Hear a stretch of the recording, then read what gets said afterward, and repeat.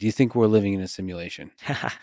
Yes. Well, so okay. So We're going to jump around from the absurdly philosophical to the sure, technical. sure. Very, very happy to. So I think my answer to that question is a little bit complex because there is simulation theory, which obviously Nick Bostrom, I think, famously first proposed, and I don't quite believe it in that sense. So in the sense that are we in some sort of computer game, or have our descendants somehow recreated Earth in the 21st century and some for some kind of experimental reason?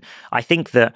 But I do think that we might be that the best way to understand physics and the universe is from a computational perspective.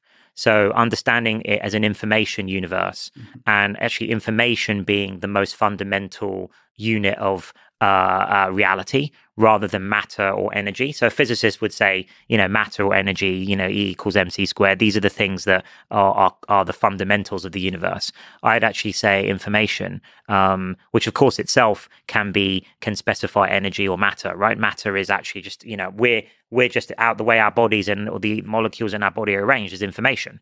So I think information may be the most fundamental way to describe the universe, and therefore you could say we're in some sort of simulation because of that.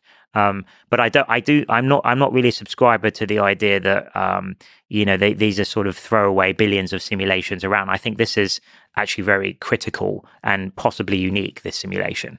This particular one. Yes. So, and you just mean treating the universe as a computer that's processing and modifying information is a good way to solve the problems of physics, of chemistry, of biology, and perhaps of humanity and so on. Yes, I think understanding physics in terms of information theory might be the best way to really understand what's going on here.